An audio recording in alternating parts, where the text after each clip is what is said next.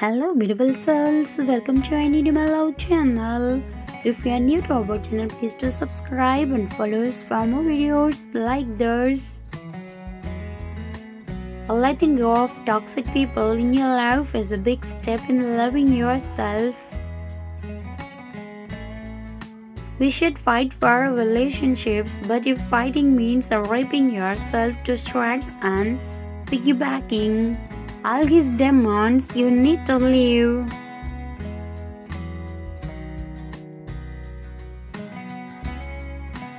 Life is too short to hang around people who are causing you to compromise, pulling you down. Your time is too valuable to waste it with people who don't have a dream.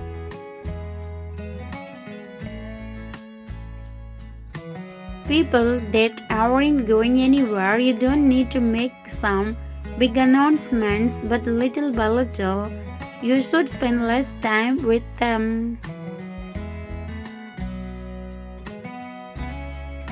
Losing will not always amount to a loss. Sometimes you have to lose those toxic relationships and bad habits to create a space for better things.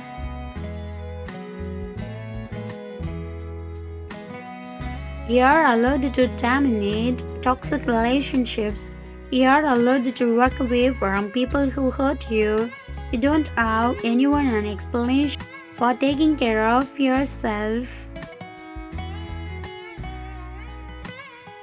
Do not hold your breath for anyone.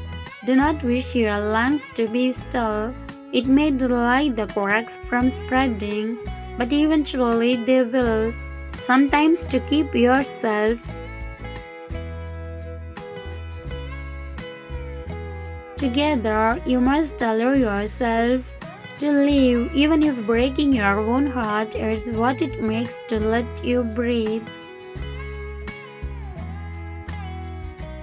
Remove yourself from people who treat you like your time doesn't matter, like your feelings are worthless, like your soul is replaceable. Like arsenic, toxic people will slowly kill you. They kill your positive spirit and play with your mind and emotions. The only cure is to let them go. Until you let go of all the toxic people in your life, you will never be able to grow to your fullest potential. Let them go so you can grow. Keep in mind that being happily single is way better than being miserable in a relationship.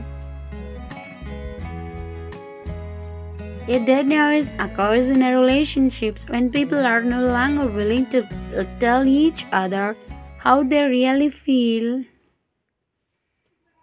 Thanks for watching. Please do subscribe.